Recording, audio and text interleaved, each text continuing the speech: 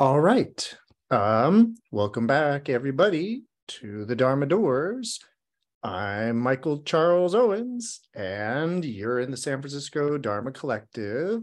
And tonight is a special night because we're concluding our year-long study of the Manjusri's Buddha land array of virtues.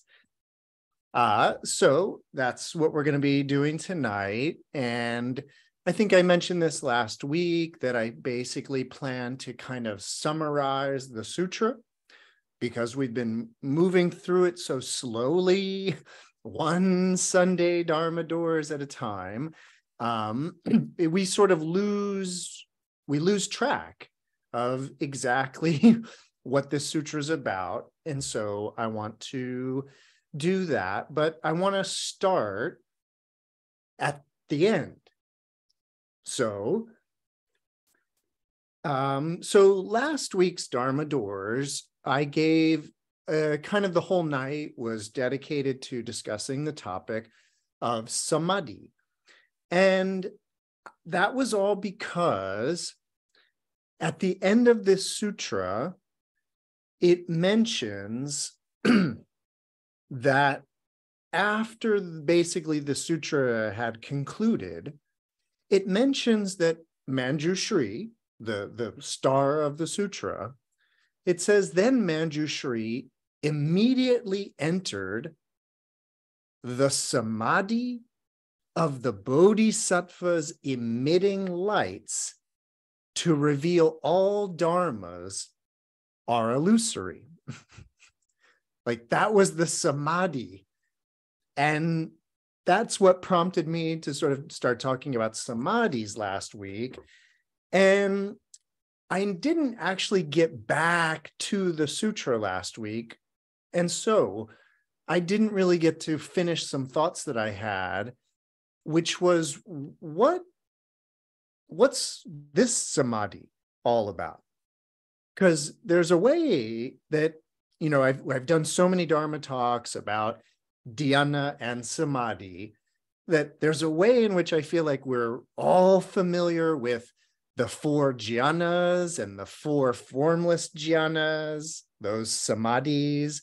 So the samadhi of infinite space, infinite consciousness, infinite nothingness, neither perception nor non-perception. So there's a way that we're used to those. And then last week, I even introduced this idea of the samadhi of skateboarding to broaden our thinking, to broaden our understanding of what could a samadhi be? Could there be such a thing as the samadhi of skateboarding? But all of that discussion of traditional meditative samadhis, and even this idea of a samadhi of skateboarding, all of that was then to bring us back to what is this? What is the samadhi of the bodhisattvas emitting lights to reveal all dharmas are illusory? So there's, of course, a number of different ways that we could think of that or conceive of that. Because I have a lot to cover tonight, I'm going to just jump right to my point. This whole sutra that we've been reading now for a year, if there's one through line, if there's one idea that just keeps getting repeated, it's about the illusory nature of all dharmas. And so it might be that this samadhi of the bodhisattvas emitting lights to reveal all dharmas are illusory, it might have something to do with this sutra, meaning it might even be this sutra. And so what I'm going to suggest this evening that we kind of think about is, well, sort of basically thinking about the act of reading or even the act of listening to a story, listening to a sutra like this, it could be that they're talking about a kind of meditative state that one gets into when one is imagining these things that I will describe in more detail this evening, but that I've been describing now every Sunday night. So all of these ideas, it could be that they're talking about engaging with these ideas in that way. And that's another reason why I wanted to kind of summarize the whole sutra tonight, because if the samadhi is the sutra that reveals all dharmas are illusory, then it might be nice to sort of just cover that whole samadhi in that way. So, and I'll have more to say about that last part in probably about an hour or so. But let's go back to the beginning. I want to sort of just go walk you through the basics of this sutra. It's a beautiful sutra now that I've really kind of studied it and more or less kind of translated it. I'm still working on my translation. But the sutra starts classic sutra fashion, thus have I heard. Oh, by the way, tonight, for the rest of tonight, I have plans to read certain sections, and I will be reading from the Tibetan version that is online at 84,000.read. So I've decided just to use that for consistency's sake tonight. So the sutra starts like any other sutra, right? Thus have I heard. One time, the world honored one, the Buddha, was residing on Mount Gridrakutta, the vulture's peak, in the city of Rajgriha, with a great sangha of monks and bodhisattvas, including Maitreya, Manjusrī, Avalokiteshvara, Mahastamaprapta, and many others. And then what happens in the opening is that the Buddha decides, I'm going to go into the city of Rajgriha. And it's at that time that the first of many miracles happen. And the miracle that happens is that wherever the Buddha steps as he's starting to head into the city, these giant lotus flowers pop up from the ground, the size of wagon wheels, it says, with bodhisattvas seated on these giant lotus flowers, and they go flying around and circulating above the great city of Rajgriha, and they are reciting or chanting or singing praises of the Buddha. And so the opening are these bodhisattvas circling around Rajgriha, talking about the Buddha's coming, the Buddha's coming, the Buddha's coming to town. And that's sort of the end of the introduction. And then that leads to the next section, which is about a bodhisattva who's living in Rajgriha, in the capital city. He's called Destroyer of Virtue. I think that's what they call him here. Yeah, Destroyer of the non-virtuous, or Destroyer of Vice. I'm sorry, not Destroyer of Virtue, Destroyer of the non-virtuous.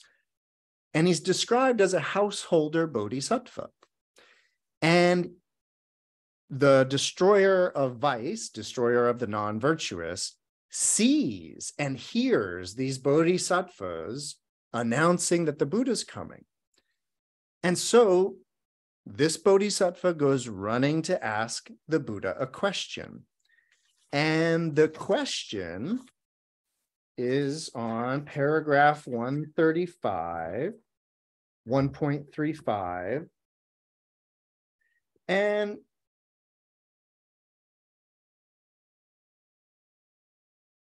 so the Bodhisattva's question, I'm going to paraphrase the question.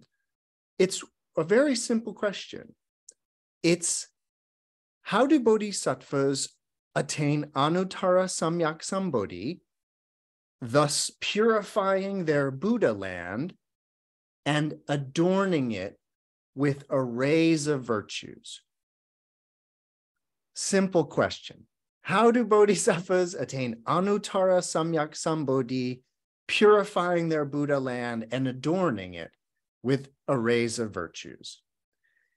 And to the bodhisattva, the householder bodhisattva living in the city, living in Rajgriha, the Buddha says, if bodhisattvas have just one quality, just one Dharma, they will swiftly and fully awaken to anuttara samyak sambodhi, purify their Buddha realms, and acquire the arrays of virtues for their Buddha realms, just as they desire.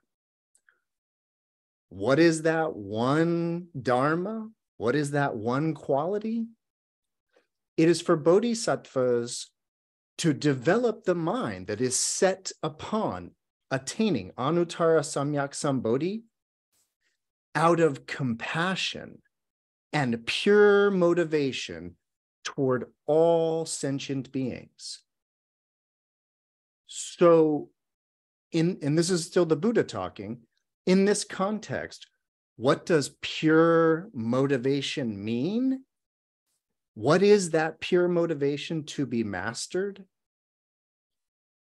Pure motivation is arousing the mind set upon awakening and avoiding everything that isn't virtuous.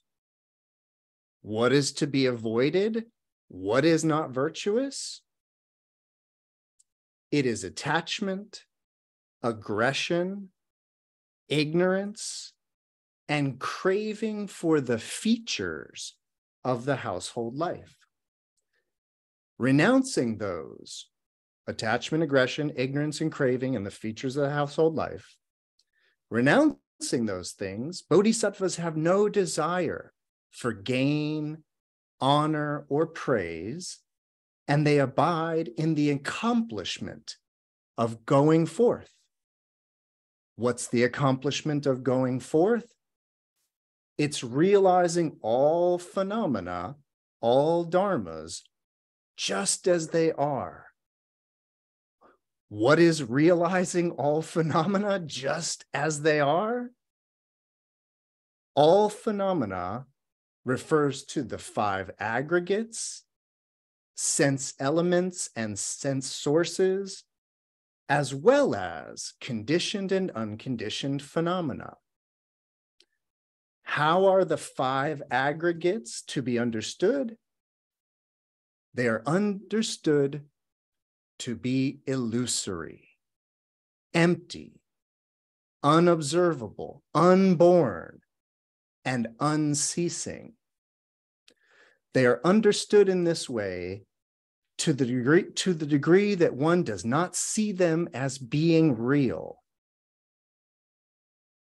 When there is no seeing things as being real, no knowing, no assuming, when there is no thinking and no conceptualizing things as real, all concepts are pacified. And this is what is called understanding the aggregates. Understanding the aggregates is understanding all phenomena. And this is the accomplishment of going forth. Okay, so there's a little more to it after that, of course, but that's the main gist of it. And what I was, hoping you heard, what I was hoping, I emphasized, is that it all kind of boils down to this idea of all dharmas or all phenomena being illusory, empty in that way. But that's the teaching that the Buddha gives to the householder bodhisattva living in the city. So give up attachment, aggression, hypocrisy, craving, and understand that the aggregates are illusory or empty. That's the quality, that's the practice. Then the Buddha leaves, but he's still in the city of Rajgriha. And then he goes to see Ajatashatru, the king. He goes to see King Ajatashatru. And he has another little quick Dharma talk with King Ajatashatru. And King Ajatashatru has a few more questions, which are basically, what's the origin? What are the cause of attachment, aggression, and delusion or ignorance, the three poisons? And ultimately he asks, and let me see if I can find this. This is at paragraph 1.50. So yeah, the King Ajatashatru's question to the Buddha is, Blessed One, where do malice, anger, aggression, and hypocrisy arise from? From whence is ignorance, unknowing? From whence is it born? And how does it cease? And the Buddha then says to Ajatashatru, Your Majesty, malice, anger, aggression, and hypocrisy arise from clinging to self and clinging to possessions. When in a state of self-clinging and possessiveness, one cannot recognize positive qualities or flaws. This is what is called not knowing, ignorance. However, with respect to a person who fully understands self-clinging and possessiveness just as they are, one can't speak of knowing or not knowing. And I'm going to pause there because we could be here all night at this rate. But so that's a little Dharma talk, and that's just part of the Dharma talk that the Buddha gives to Ajatashatru. And we notice that it's about some of the same themes in terms of attachment, aggression, but we're given a little more details about the source of those things in terms of the source of those are self and clinging to possessions. But then after the Buddha gives this Dharma talk, King Ajatashatru is delighted, and then the Buddha leaves, and he goes back up to the top of the vulture's peak of Gridrakuta. And there's a bunch of bodhisattvas and a bunch of voice hearers and a bunch of people. And Shariputra steps up with a question. And now Shariputra, of course, is one of those monks, one of those Shravakas, of a voice hearer. And it's interesting because what Shariputra asks the Buddha, he basically says, when you were in the city, you gave a teaching to the bodhisattva destroyer of vice. You gave a teaching about achieving Anuttara Samyak Sambodhi, purifying one's Buddha land, and adorning it with the rays of virtues. Could you maybe say a little more about that? Is basically what Shariputra says. He asks for the Buddha to give another teaching on the same topic. And now this is funny or interesting because you might know, of course, that Shariputra is this really interesting character in Buddhist sutras. You might know that Shariputra is very associated with the Abhidharma. And the Abhidharma, that kind of classification of Buddhist teachings, the Abhidharma, it's all the lists. You know how the Buddha teaches in these lists? Well, the lists are considered like summaries. They're considered like these more detailed explanations of the Dharma that the Buddha teaches in the sutras. And basically, the origin of the Abhidharma, or like the traditional origin of the Abhidharma, It's all from Shariputra asking the Buddha, hey, could you say a little more about that?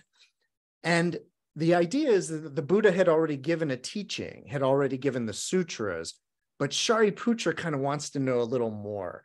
And so the Buddha starts to give Shariputra all of these lists, which are, again, summaries and ways of sort of organizing all the teachings.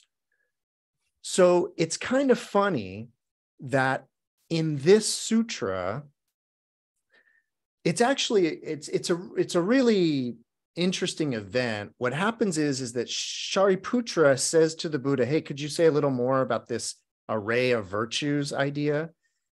And the Buddha's like, yeah. And a couple of things happen. The first thing that happens is that the Buddha asks Maitreya, Bodhisattva, will you prepare my seat, get my seat ready for me to sit down, and then I'll give this teaching. And the sutra talks about how everybody, I think it's maybe even Maitreya, who's like, whoa, why is the Buddha asking me to get his seat together? Isn't that like Ananda's job?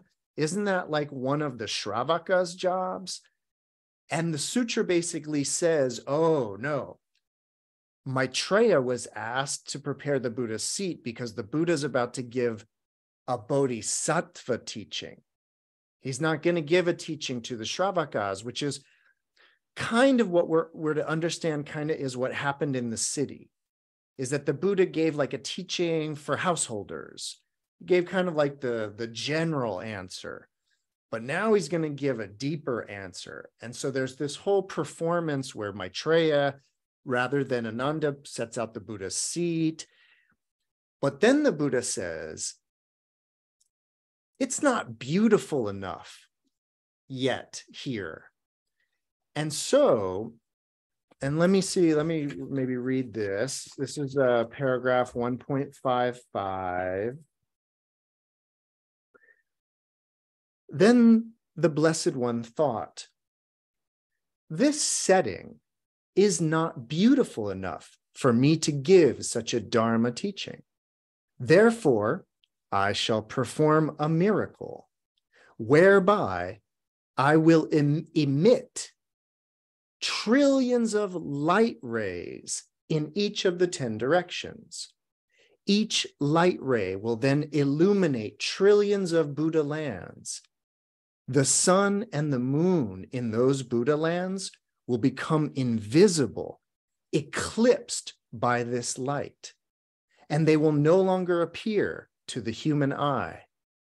Likewise, the gods' lights will no longer be visible, nor will the lights of nagas, yakshas, jewels, lightning, fire, stars, or any other being.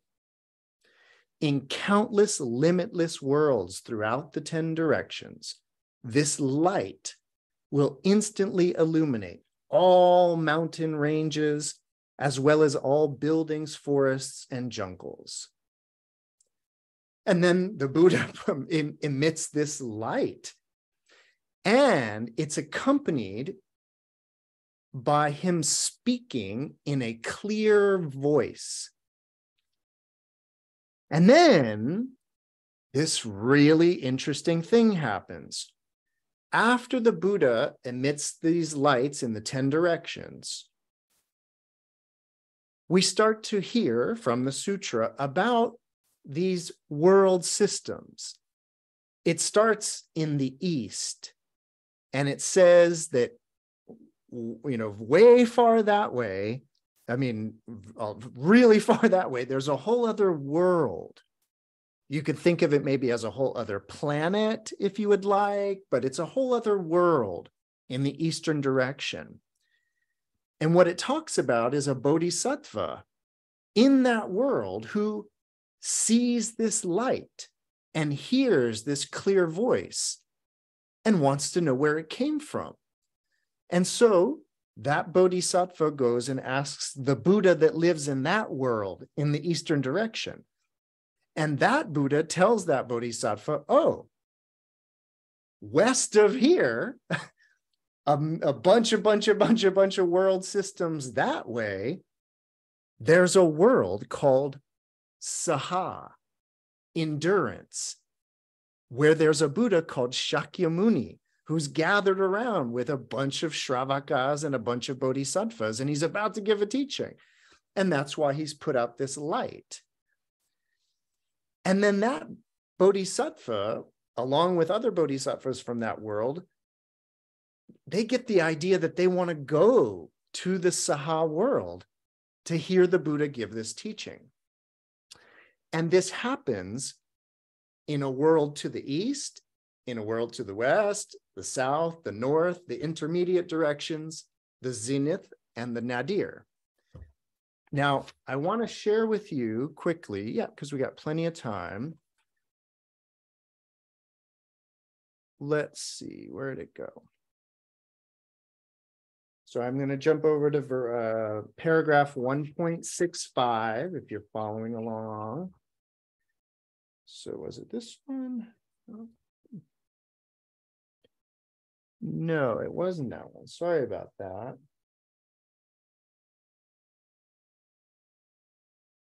Where did you go?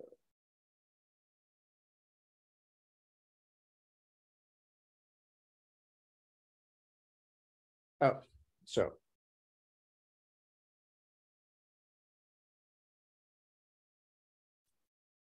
Sorry about that. So I'm actually over on paragraph 1.94. And I mean, I guess I at this point, I should maybe summarize it. Well, basically the Buddha there, because it's a little long, so I'll basically summarize it. But in the, where are we at? Well, I forget which direction we're in, but in one of these world systems, the basic idea is that the Bodhisattva in this other world system sees the light, hears the Buddha's voice, and goes and asks, what's going on? Where's this light coming from? And that Buddha tells the Bodhisattva about Shakyamuni and about how even when evil people lie about the Buddha Shakyamuni, that Buddha, that blessed one remains compassionately patient, accepting all. The same applies to those who are filled with hate and rage, who are sinking into hell realms, who make the lower realms their domain, and who fail to respect the Buddha, the Dharma, and the Sangha, as well as all the lesser lower beings who delight in jealousy and who ridicule and slander the Blessed One, doing him harm by insulting him. With a mind that is broad as the earth, Shakyamuni Buddha is without attachment or anger. Thus, even when people honor him, he doesn't become self-important. And if they fail to honor him, it does not bother him the slightest. Even if people ridicule and scold him, he does not think about it or conceptualize it, and he remains completely unfazed. He doesn't become disturbed or agitated or saddened by any of it. Therefore, that world is called endurance, Saha. And the Bodhisattva that asked about the world Saha says, oh, you blessed one, I'm very fortunate that I wasn't born in the Saha world among such degenerate beings that would disgrace the Buddha so. Hey, that's when the Buddha in that world says, whoa, kid, you shouldn't say such things as that. Why not? I'll tell you why. In the northeastern direction from here, there's a world called 1,000-fold adornments. in that Buddha realm, the Tathagata, the Arhat, the perfectly enlightened Buddha, King Mañjuśrī, is still present, still alive and well. The beings in that Buddha realm are all extremely happy. The happiness of those beings is analogous to the bliss experienced by a meditator absorbed in samadhi. Noble one, compared to spending billions of years practicing pure conduct in that world, thousandfold adornments, you would generate far greater merit by arousing, just for a minute, a loving attitude towards all those beings in the Saha world. That being so, what need we say of living in the Saha world purely, day and night? And that's when the Bodhisattva said, "World honored one, I'm going to the Saha world." And a bunch of other bodhisattvas want to tag along with him. So I wanted to kind of go back over this beautiful section where this light goes to all of these different world systems, and these bodhisattvas then start flocking from the 10 directions to the Saha world, to endurance. And this is what is this particular kind of, I don't know what you would call this, but this narrative device of having these other worlds is, it is indicative, it is very much a part of what are called Pure Land Sutras. And the idea here, and I want to kind of go back for a minute, the idea begins with that bodhisattva, destroyer of vice, destroyer of the non-virtuous. And that bodhisattva's question sets the tone for this whole sutra. The tone is about, how do bodhisattvas purify their Buddha land? How do they adorn their Buddha land with arrays of virtues? How do they quickly attain Anuttara Samyak Sambodhi?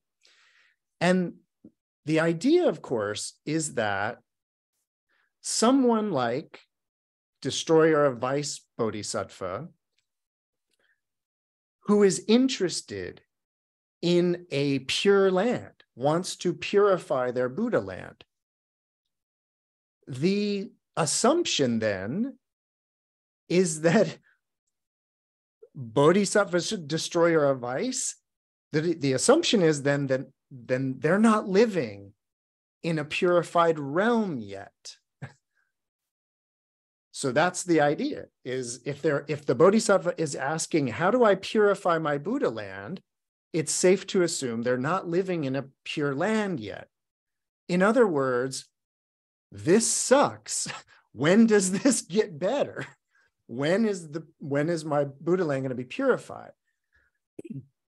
And so this interesting thing that happens where we are now told about these other worlds, but those people from the other worlds, they want to come to this world, and they live in pure lands. Like he said, there's a world over there. You could go over there. It's beautiful all the time. Excuse me.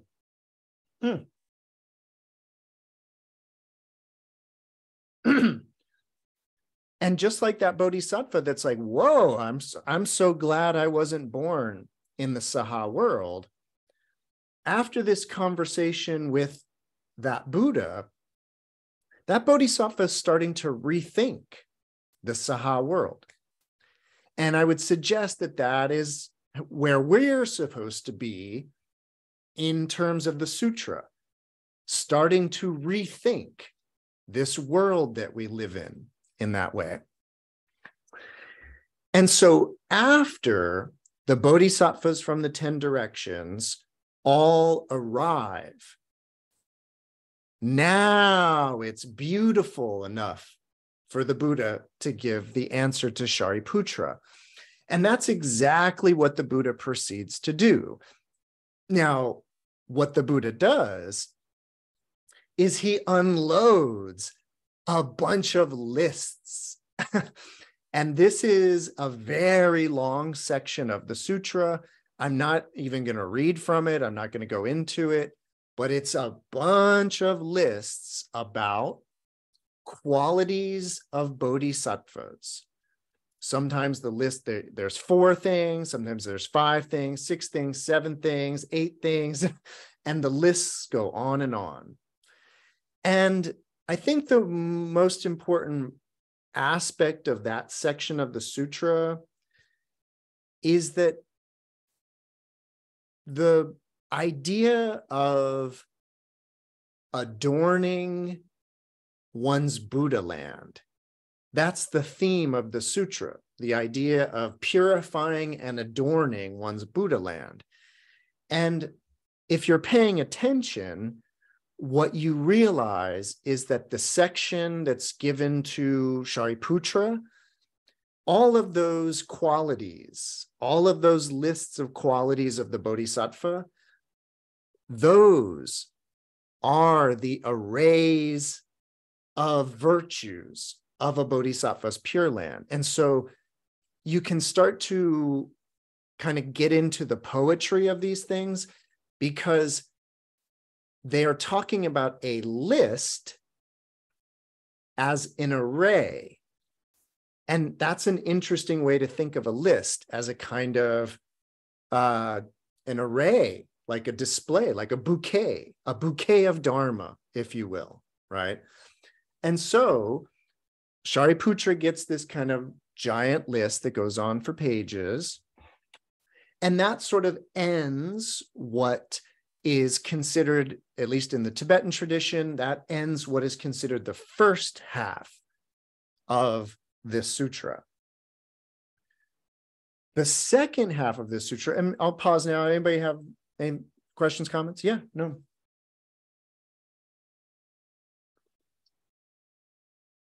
The final part of the sutra that you read very briefly had lights coming out of eyes and illuminating the illusory nature of stuff, right? And then we went back to the beginning, and when the Buddha did the same thing and illuminated like world systems, and there's a connection there, right? There is a connection.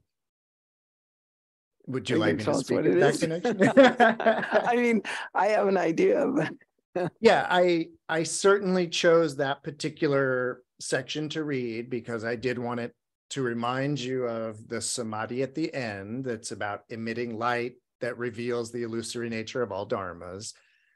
I do think that there is, well, there is a connection, of course, between the two, but let's now, I want to use then this moment and use Noam's great question to talk a little bit, because I've already talked about this in one of the prior sessions, but I want to remind everybody about what they might be talking about in terms of this light.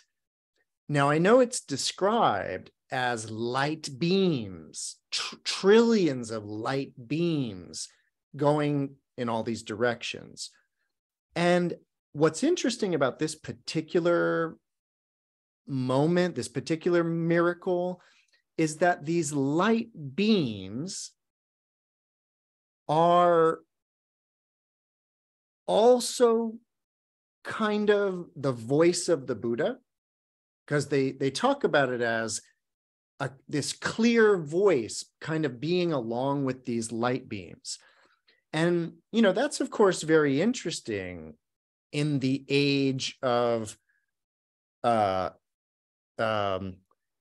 electrical voice communication, by which I mean a fiber optic cable that's actually light beams, boop, boop, boop, boop, that's shooting, that is turning into a voice even right now. So that's interesting. But more than that, my Dharma talk in the past about the light, I always sort of like to remind everybody that there's kind of a metaphorical thing going on here with the idea of light.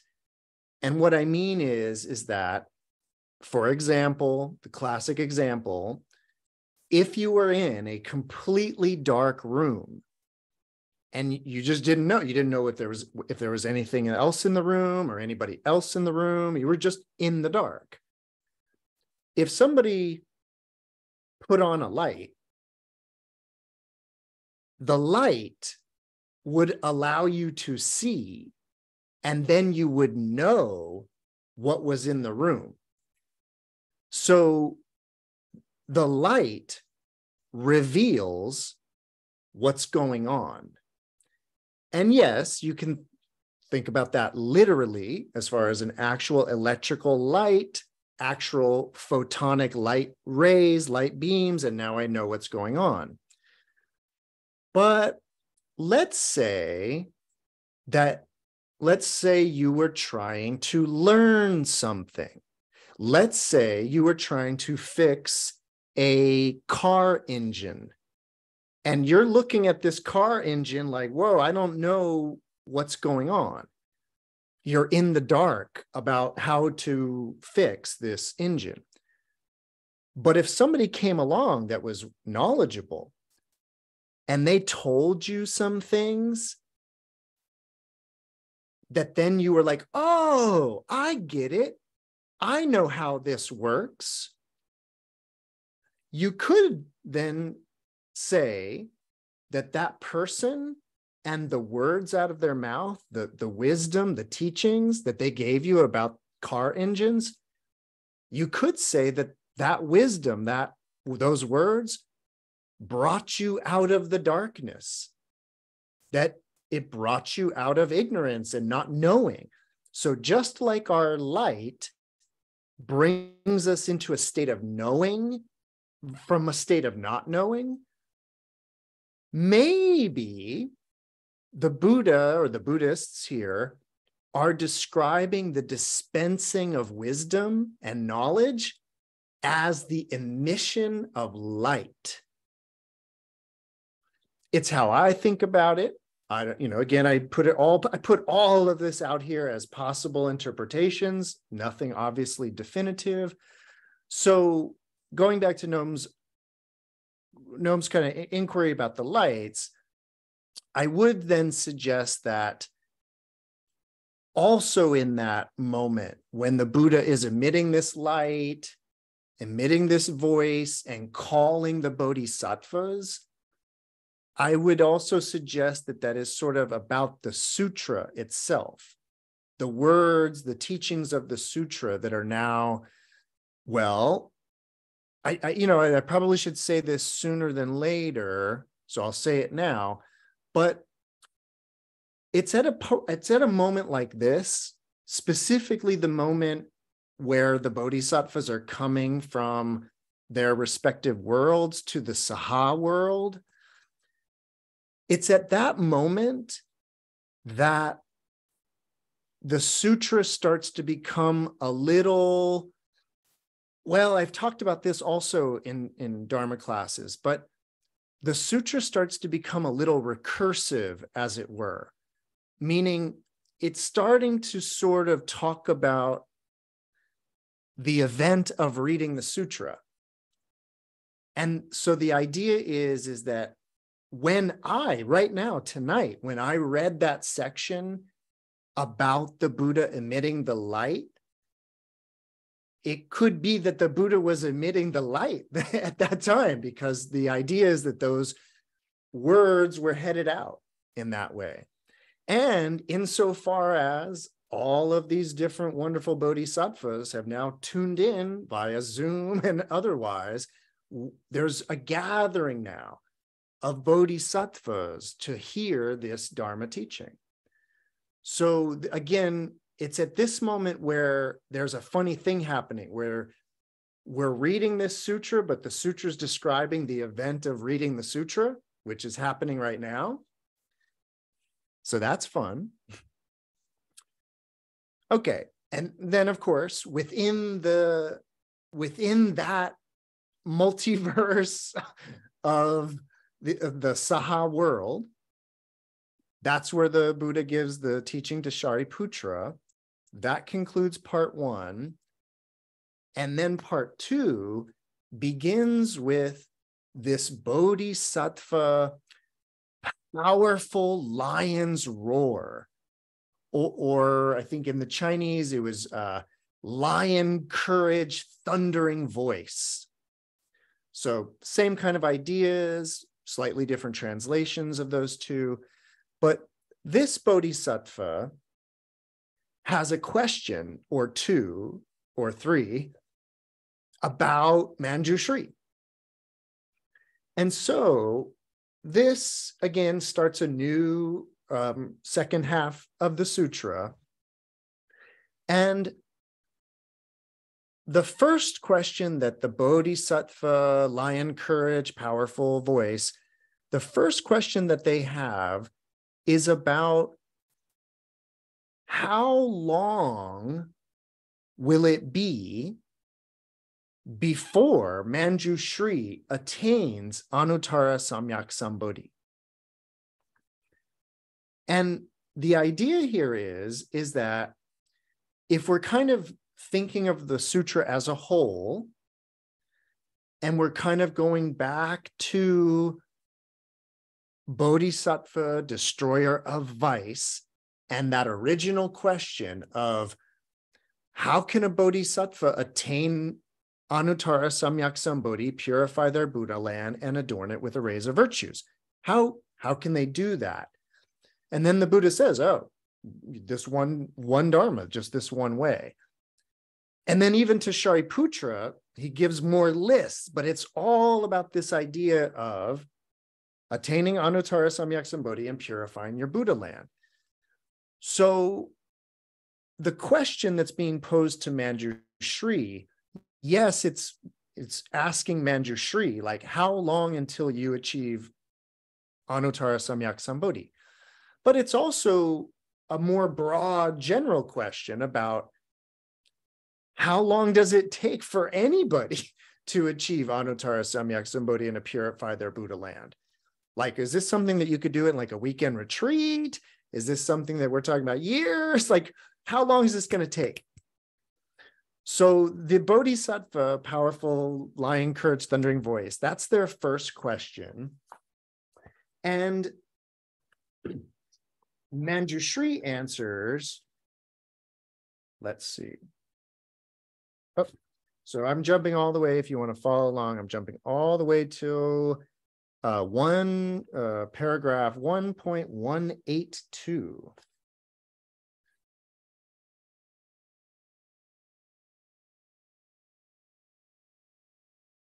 So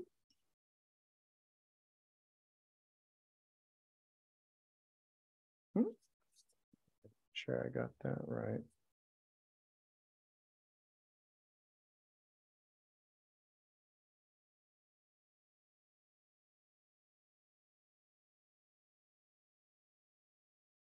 Oh, sorry. So actually, I'm back at paragraph 1.165.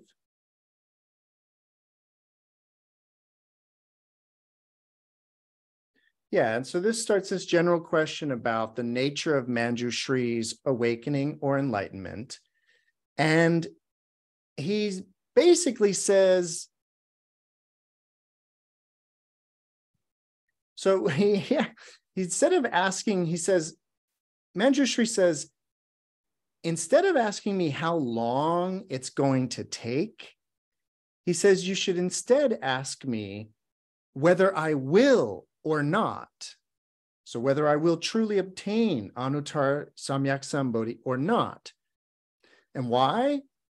And he says, because if I truly obtain Buddhahood, I would also have to be fully awakened. And he says, but I don't really truly awaken to anything. So how could I fully awaken to anything? And this is where I actually am not crazy about the Tibetan version. I like the Chinese version. But the point is he basically says, like, I'm not obtaining anything.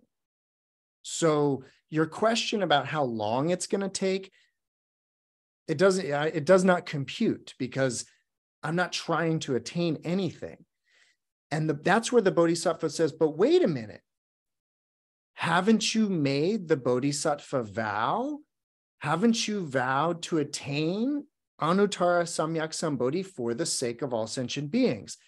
That's what the Buddha told Destroyer of Vice in the city. So like the idea is that a Bodhisattva vows to attain awakening for the benefit of all beings. So he's like, Manjushrī, you're talking about not attaining and awakening, but didn't you make the vow? Haven't you vowed to attain Anuttara Samyak Sambodhi for the sake of all beings? And this is where Manjushrī says, I haven't. Why not? Because sentient beings are unobservable. Basically, he's going to say they're non-existent. He says, if I observed sentient beings, I might then, as a consequence, seek and attain Anuttara Samyak Sambodhi for their sake. But noble one, because there are no sentient beings, because there is no jiva, no life force, and no pudgala, no personalities, I don't attain awakening, nor do I turn away from it. So there, once again, we have this teaching about the illusory nature of phenomena, but now it's about the illusory nature of sentient beings, the illusory nature of life, the illusory nature of a personality. And this is, of course, all teachings that represent prajna paramita. So this idea of prajna, transcendent wisdom, this idea of prajna paramita, liberation or deliverance by way of such wisdom, that prajna wisdom, and remember, Bodhisattva Mañjuśrī is the Bodhisattva of prajna wisdom. And that prajna wisdom seems to have been first articulated by the Buddha in the Vajra Prajna Paramita Sutra. So it's in the Vajra Sutra that the Buddha gives the teaching about the illusory nature of the self, individuality, sentient beingness, and even life. Now, I'm not going to dive into the whole Dharma talk tonight. I can't, because this is about kind of trying to summarize this sutra in a timely fashion.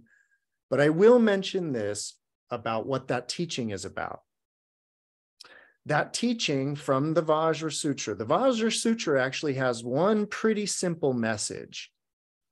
That one simple message, which is regarding emptiness, but this message as it's presented in that sutra is that the characteristics of things, like all their characteristics, their size, their shape, their color, their number, everything about something, everything, all the qualities and characteristics that you would use to describe it, those are all illusory. Those are all empty. And the teaching, the very simple teaching that I've been giving, and I've been trying to stick with this one throughout this sutra to kind of use it as a go-to place. But what we've talked about is starting with the characteristic of size. And the idea that we might have that this one of the many characteristics, but one of the characteristics of this is its size. The idea that it's a little cup. And the idea about that is that compared to this cup, this is little. And then we would say this is then the big cup. And what I've been using is then this other cup to say, wait, I thought this was a big cup. This looks like a big cup.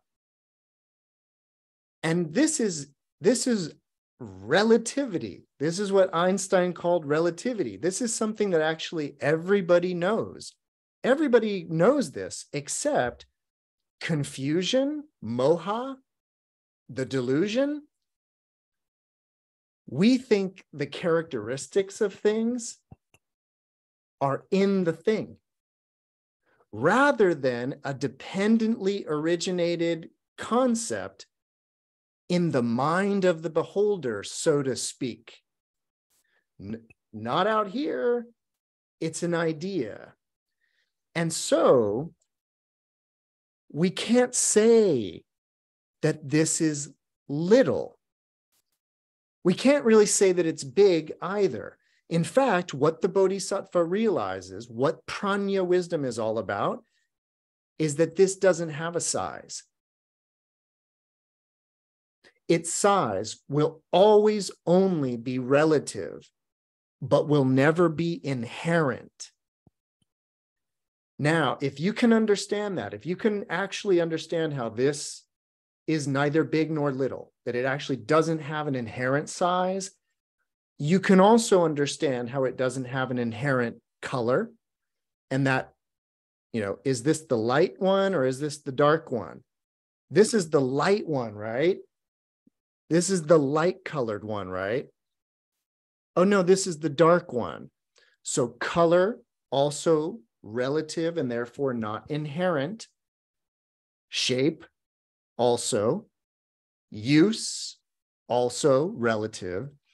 And what the Vajra Sutra ultimately says is that all characteristics are not inherent and are therefore an illusion. It's an illusion that this is a little light-colored cup, although it sure looks like a little light-colored cup. What the Vajra Sutra then does is it takes this same exact prajna wisdom regarding the emptiness of characteristics, it takes it to a really interesting conclusion, which is the characteristic of being alive, the characteristic of being a person, the characteristic of sentience, the characteristic of being a self. It speaks about even those actually being characteristics that are imputed, superimposed onto emptiness, onto nothing. They are completely mirage-like, is the teaching. So that is the teaching of the Vajra Sutra. It's the teaching of prajna wisdom, that phenomena are empty and their appearance as they are is actually illusory, mirage-like. So that's ultimately Manjusri's sort of, his answers to the Bodhisattva lion courage, thundering voice. His answers are from a place of prajna wisdom, where there is no one to attain anything. That's where Manjusrī is coming from in that way. Okay, everybody, questions, comments, answers about that? Please feel free. We have plenty of time, but hopefully we just got it. So, all right. So then, after a couple of back and forths, and I went into detail about all of this, of course, in classes prior, but the questions that our student Bodhisattva, Lion Courage, the questions that he has for Manjusrī are interestingly, they're interesting because he he asked first a question about how long until the Manjusri becomes enlightened. And when he kind of gets this Zen koan answer of there isn't anybody to attain anything, and so there will never be an attainment of awakening, the Bodhisattva then tries to figure out, well, how long ago did you become a Bodhisattva? And he gets basically a very similar Vajra Pranya-esque answer to that as well. And then these questions ultimately turn into, because the Bodhisattva, the student Bodhisattva is kind of getting frustrated with Manjusri kind of avoiding answering all these questions. So the Bodhisattva appeals to the Buddha and says, Buddha, Manjusri won't answer these questions about when he became a Bodhisattva. Will you tell us? And this is an interesting way. It's a very interesting way for Mañjuśrī, within the context of the sutra, to remain consistent in not speaking from a place of ego, from not speaking from a place of, oh, well, I made the Bodhisattva vow 2 weeks ago, or whatever it is. So the Buddha speaks on behalf of Manjusri, and it's from the Buddha that we hear about Manjushri's origin story. So that's the next kind of movement in the sutra. It's about King Akasha. So Akasha is this Sanskrit word that means space. I've also done Dharma talks about space. We don't mean outer space or black void of space. Space is always this kind of interesting dimension of the space between things, but not the things themselves, but the space. Manjusrī, in his answers to the Bodhisattva, is often likening enlightenment and all these things to space. The nature of the self is described as being space-like. The nature of awakening is described as being space-like. And so it's funny or interesting that the Buddha tells this story that it took place zillions of years ago in another world, in that sense, where there was a king named Space, Akasha. And this king has just been practicing virtuous things for kalpas and kalpas and kalpas. And the story that the Buddha tells is that this king amassed this giant store of merit. So not a store of jewels, not a store of wealth, but he had performed so many virtuous acts that he had amassed this store of merit. And as he knows he's getting ready to pass away, he has a question. And his question is, what should I use all of this merit for? And it's a lot of merit, by the way. It's, not just a little, but a lot. And so he starts thinking, maybe I should dedicate or transfer all of this merit to becoming a god, to becoming like Chakra, Indra, like the god of desire. And as he's thinking about this, about using all of this merit to make sure that in his next life he gets reborn as a god, he hears a voice from the sky that tells him, why don't you transfer it to all sentient beings? Just give it away to all sentient beings. And it's a really interesting kind of story in that way, because Manjusrī, or I should say, King Akasha, is really kind of amazed that the voice in the sky addressed him by his name, like knew his name. And so there's a way in which he agrees, like, okay, I'll do that. But it's because he's like kind of blown away that he's heard this voice telling him to do this. But nonetheless, this king then makes this great transference of merit to the enlightenment of all sentient beings. And it is at that moment that the king, Akasha, has made the Bodhisattva vow, has made this vow to basically work entirely for the benefit and welfare of all beings. That's the Bodhisattva vow. That king made the vow. And then what the Buddha tells us is, and do you know who King Akasha was? It was none other than Manjusrī Bodhisattva. And that King Akasha, upon making the Bodhisattva vow, in a very interesting turn of events, the king predicts his own eventual enlightenment. Normally, it's a Buddha that gives the prediction of a Bodhisattva that they will someday become a fully awakened Buddha. Interestingly, Manjusrī's King Akasha makes this prediction of themselves.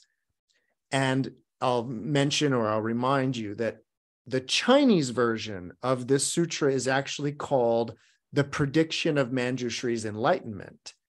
Not the arrays of virtues of the Pure Land, but more about this interesting moment of the prediction of their awakening.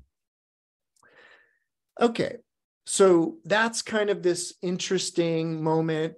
If you're reading the whole sutra, like kind of in one pass, this is also an interesting moment where the sutra, it's like everything starts out so simple. We're in India. We're in Rajgriha. And then when the bodhisattvas start coming from these other worlds, things start to kind of get a little weird. And then when we hear this interesting backstory of Mañjuśrī from kalpas and kalpas and kalpas ago, there's a way in which at that moment, meaning at this moment in the sutra, there's a way in which we don't know where we are. We don't know, like, what kalpa is it? What world system is this?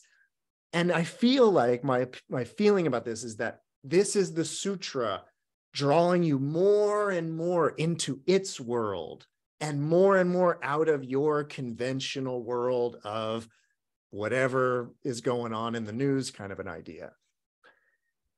Then in that state, meaning where we have heard about, and I did want to mention this, I don't want to lose the opportunity.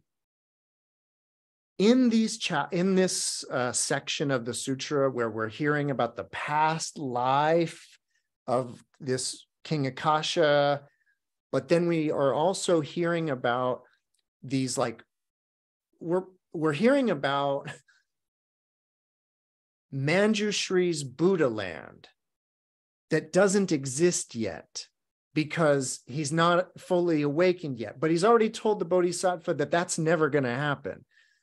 And so, in other words, the sutra, I'm going to share with you a book really quickly, a totally other book. There's a great book called Once Upon a Future Time by Jan Nattier. Awesome. She's a great scholar. I'm often mentioning Jan Nattier, but she wrote this interesting book about, it's kind of about sutras like this. And this is a great title. Once Upon a Future Time. It speaks to what's going on in this sutra, where, like, Manjusri's Buddha land, it's like only once everybody's enlightened will Manjusrī become a Buddha and have a purified Buddha land. So that hasn't happened yet, but they keep talking about it as if it kind of has already happened, or maybe it's happening in that way. So I just want you to know that I'm not the only person that thinks these sutras are attempting or maybe even succeeding in operating in like an interesting grammatical structure, a grammatical structure that is not exactly past tense, not exactly future tense, not exactly present progressive. It's a different tense that kind of includes all those in a way. It kind of reminds me, anyways, I don't want to, but it's a very interesting thing that's going on. So it's in the context of that then Manjusrī tells the Buddha, and it's upon the Buddha's approval where he's like, you can go ahead and tell everybody about this. Manjusrī explains the 10 bodhisattva vows that he has made. And they all concern this idea of liberating and enlightening all sentient beings, and basically not achieving this fully enlightened realm until all sentient beings are awakened. There's a lot more to it, a lot more details to these 10 vows.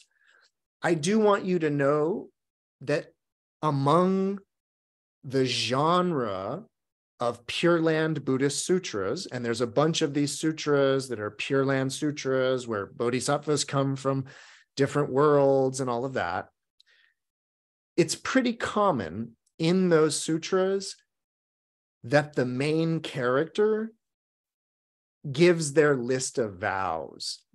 So like there's a very famous, you may have heard of the Medicine Buddha by Shadja Guru Buddha.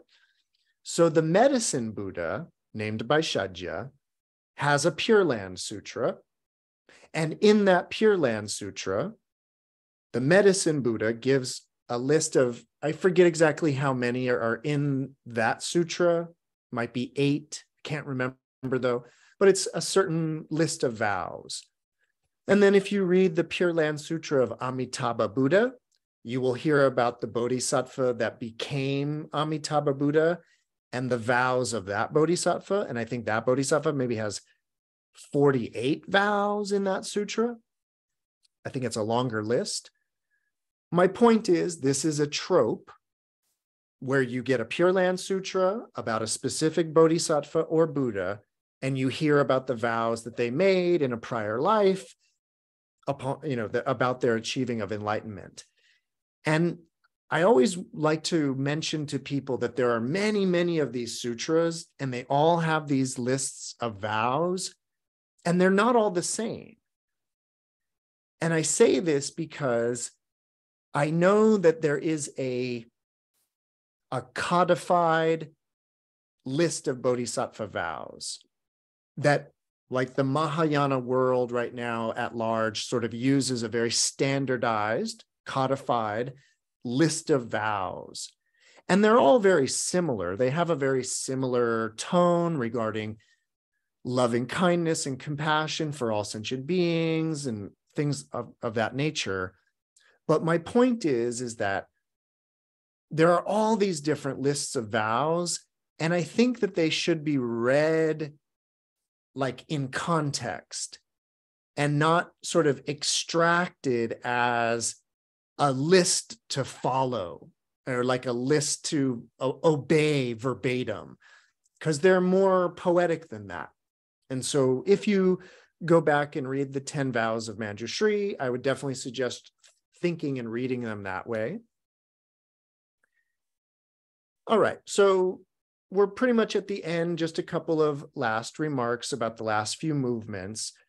After we hear about Manjushri's 10 vows that will all kind of culminate in the purification of Manjushri's Buddha land, after that, we get an interesting little mini section where the Buddha starts telling us about Manjushri's purified Buddha land. And again, this is a kind of a thing where he's talking about it as if it already exists, but it hasn't happened yet. And basically the Buddha gives this description about a different Buddha land. And again, this is where the sutra is sort of like, whoa, where are we? But he describes another Buddha land and all of its arrays of virtues. This is the Buddha land of the Buddha called King of an Ocean of Virtue. And the Buddha basically describes that Buddha land, and not only describes it, the Buddha performs another miracle where he reveals that Buddha land. And everybody that's on Mount Gridrakuta in the Saha world with the Buddha, they can all see miraculously this other Buddha land that's adorned with arrays of virtues of this other Buddha. And they're all kind of blown away by this miracle of seeing this other purified Buddha land that looks exactly like Manjushri's Buddha land will look.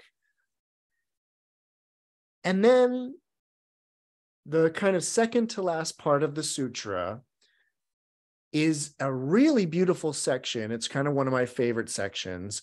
And it's a Dharma door. So it's a Dharma prayaya, a Dharma door, so a Dharma teaching on the single characteristic. So it's called the single characteristic Dharma door.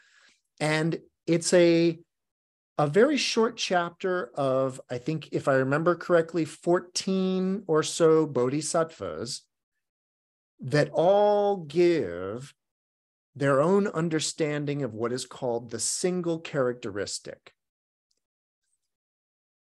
The single characteristic of all dharmas or all phenomena, for the sake of this Dharma talk tonight, for the sake of what we've been talking about, that single characteristic is that all phenomena is illusory. That is the one characteristic that all phenomena share, is that they actually don't have characteristics and are empty. But that's a very subtle teaching that, again, I'm not going to go into details, but it's a fun chapter because you get these 14 different bodhisattvas with their understanding of how to describe the single characteristic in that way. Yeah, and I think I'm going to read just really quickly one of those single characteristics because I think it's important for this Dharma talk. So I'm now going to jump over to paragraph 1.289 if you're interested at any point. And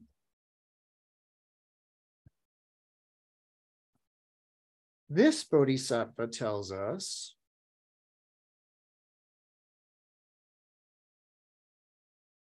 the bodhisattva Viraja added to the conversation the Dharma teaching on the single characteristic expresses that which is totally free from attachment. In it, there is neither attachment to characteristics nor an absence of attachment. There is no attachment, anger, or delusion. There is no oneness and no duality. So there is no oneness or duality. No doing, no not doing. No accepting, no rejecting. So that kind of idea that gets kind of summarized in this one bodhisattva's statement, in particular, this idea of that within this teaching of emptiness, within this teaching of the single characteristic, there is, in that way, nothing to be attached to. There, because all things being illusory, there is nothing there to grasp at. And therefore, there's nothing to let go of. In fact, there's no oneness or duality, as it says. And so this sort of teaching of emptiness, which is put in this way, regarding this sort of, there's no oneness, no duality, nothing to be attached to, and all of that, it speaks more to the teaching of equanimity, of sameness, this idea of everything sort of being on an equal level playing field, and that equal level playing field is emptiness. And so in that, this idea of there not being anything to be attached to. I wanted to read that just because it kind of echoes the teaching from the very beginning of the sutra. And it kind of shows how the whole sutra is coming full circle to the ideas that were presented in the beginning. Okay, so that sort of that beautiful little chapter on the single characteristic is sort of the more or less the last teaching. We then have a last section, which is about sort of, again, I would describe it as the inconceivability of Manjushri's Buddha land. It's ultimately kind of what the sutra gets to. It's ultimately what that last section gets to.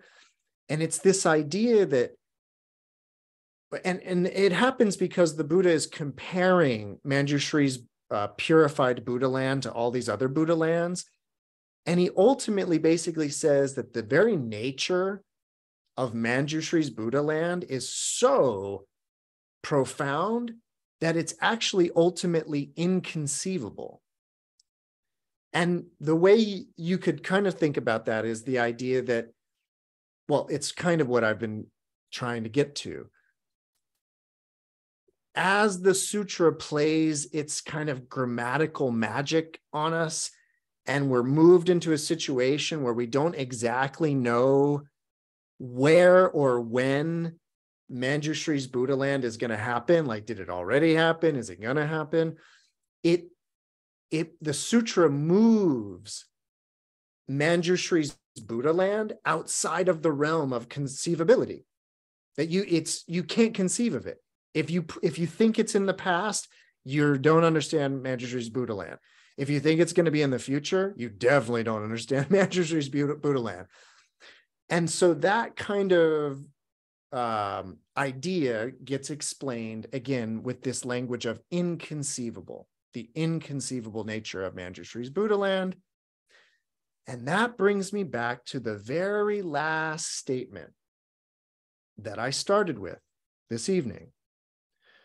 So at the very end of the sutra, and now I'm back to the Chinese, by the way, because this section where Manjushri enters the samadhi at the end, the samadhi emitting light of all bodhisattvas, revealing the illusory nature of all dharmas, it's not in the Tibetan version. Interesting. I love scholarship for this. I love working with multiple texts because you find these little bits that are not in the other versions. So I've got to read it from the Chinese translation. Then Manjushri immediately entered the samadhi of the bodhisattvas emitting lights to reveal all dharmas are illusory. After he entered this samadhi, he caused the assembly to see all the Buddhas in all the incalculable Buddha lands in all 10 directions. And in each of those Buddha lands, a Manjushri relating the merits and magnificence of his Buddha land in the presence of each of those Buddhas. After the assembly had seen this, they all believed the sublime great vows of Manjushri to be extraordinary. And when the Buddha had explained this sutra, the bodhisattvas, the monks, the nuns, the laymen, laywomen, devas, nagas, yakshas, gandharvas, asuras, garudas, kinnaras, maharagas, humans and non-humans, all rejoiced at the Buddha's teaching, accepting it with faith, and they began to practice it with veneration.